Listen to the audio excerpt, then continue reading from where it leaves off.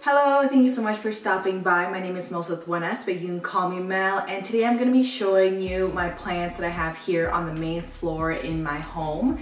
So this will be a fall 2021 houseplant tour update. The last time I did a houseplant tour was actually at the beginning of this year, so it will be cool to see how much my plants have grown throughout the growing season, what plants I still have, what plants I've added to my collection or sold or gave away. So that will be interesting to compare. If you haven't watched my video from earlier this year, I'll link it in the description. That way you can actually compare how quickly my plants have grown. Give this video a thumbs up if you do like it. Next week I'm actually going to do a part 2, which will be for my plant room upstairs, because I don't want to make this video too long.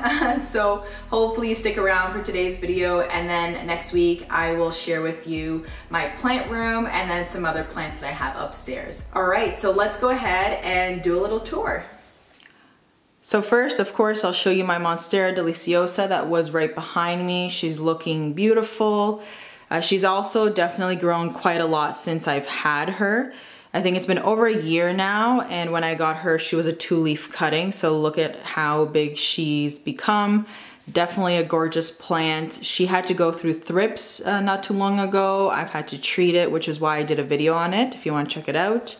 But yes, she's definitely the start of the show in this room. Here behind my Monstera, I have a variegated peace lily. I think it's the domino. Definitely has grown a lot. Even the new leaves are nice and big. I have to repot her for sure. Here is a Hoya Crimson Queen. Here I have my oxalis, which is actually 2 varieties in one. Here's a little snake plant propagation that was successful. I have a few succulents, and here is my bird of paradise, which definitely has grown since I've had her since last year. Look at that. Sorry about the lighting, but here's a new leaf right there. Beautiful. Here is a Birkin. This one actually has 2 in 1, which is really nice and full. The plant definitely loves a lot of light. I'll give you a close-up. So here's a close-up of some of the leaves. How beautiful is that? Definitely a plant that's been happy in my home, and I'm so glad that I've been able to keep the variegation for this long. Here is my shingle plant, also known as the Rephotophora Haidii. I forget how to pronounce it, but it's definitely grown a lot, and I have to repot it, stake it. But for now, she's just doing her thing. Definitely a full plant. Here I have my massive metalhead. I've done a few videos with this plant, like repotting it and everything. So the leaves have definitely continued to upsize, like though that middle one is the newest leaf, looking gorgeous. The foliage is just so dark. I love having it here in the corner, and it just takes up the corner here, which I'm okay with.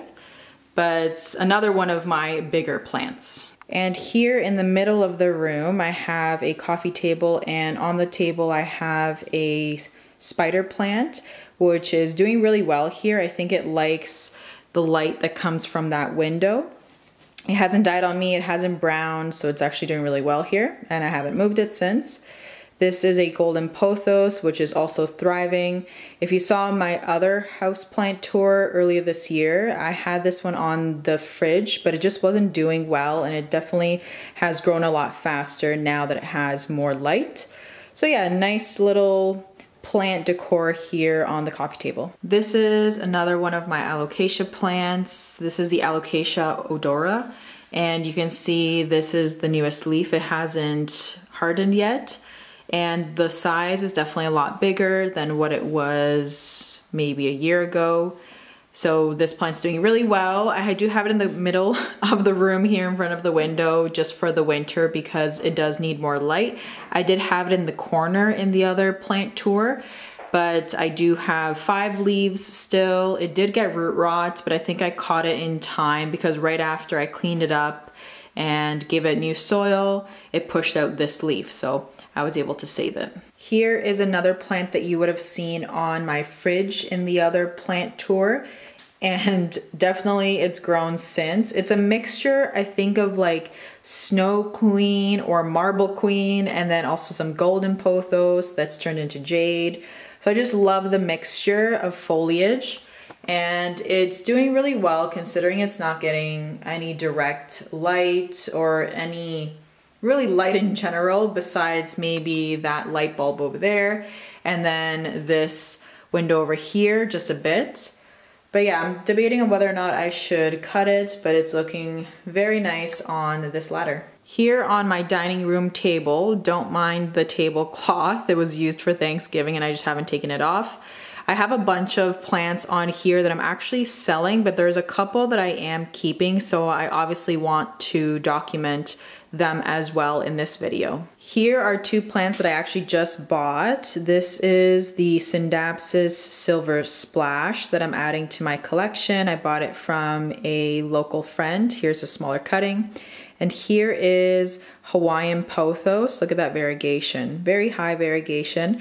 And I'm actually excited to have these two because I may cut this one and propagate it, or I may stake them both on wood and see how big the leaves can get. So yeah, those ones I'm keeping.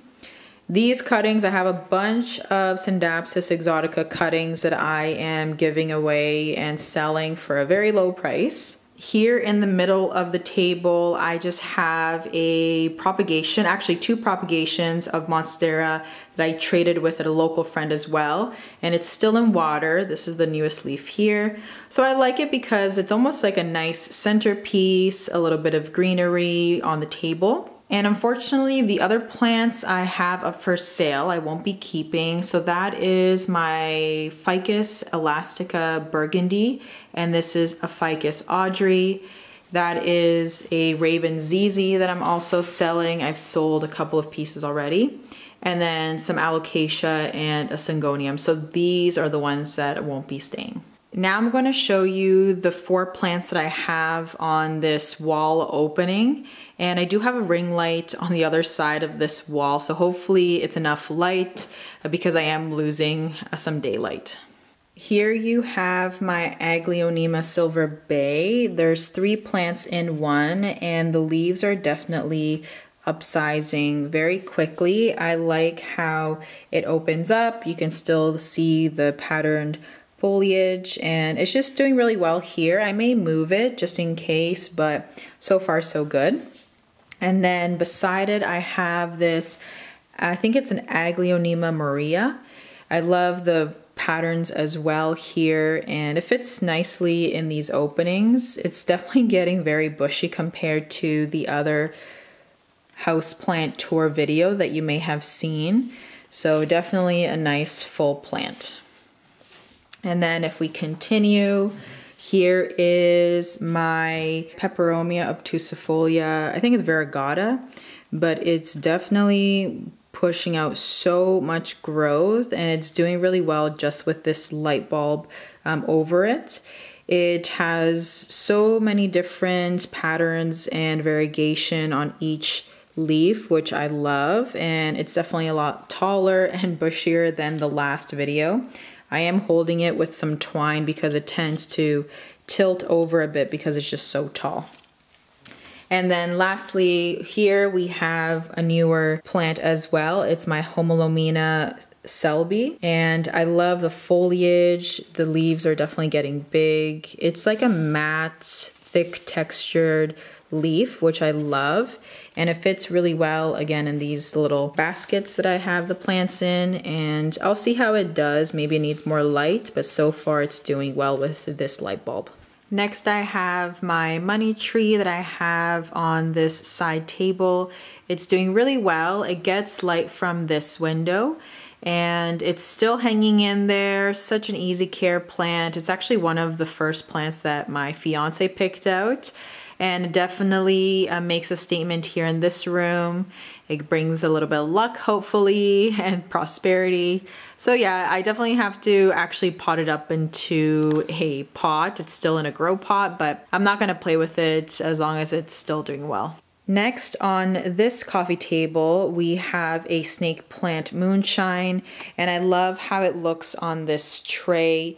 It's such a great plant decor piece, super easy. You just pop it into a cover pot and yeah, just put it right on top of a coffee table and it's a nice little decorative piece. Next on the fireplace mantle, I have a snake plant on this side of the mantle. I forget what kind it is, but it's the one that has the pattern in the outside of the leaf and then it has the solid green in the middle.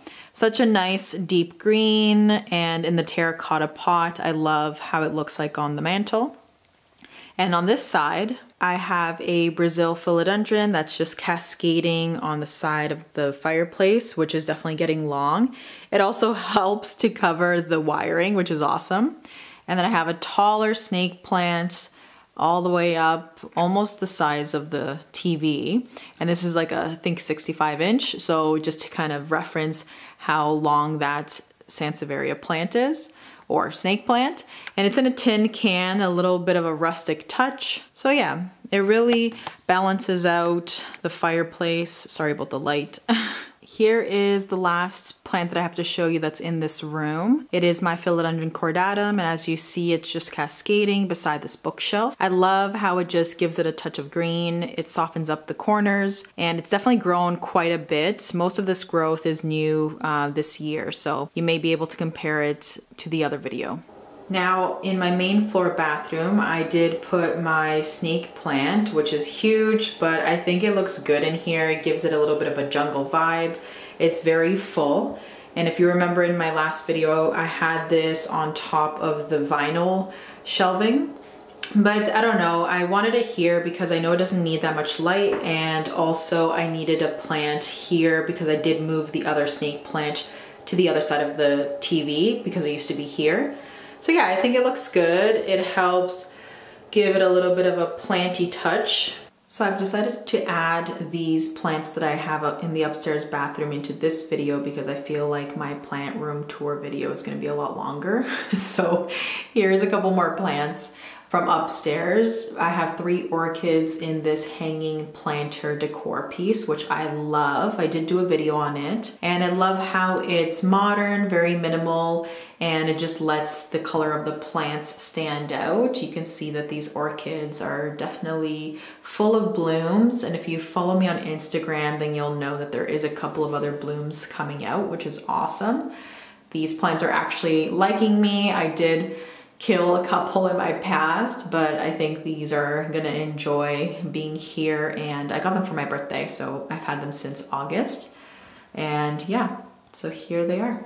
So the last plant that I'm going to be showing you in this video is this bamboo plant that my mom gave me for my birthday, and it's in a little elephant vase, which I think is super cute.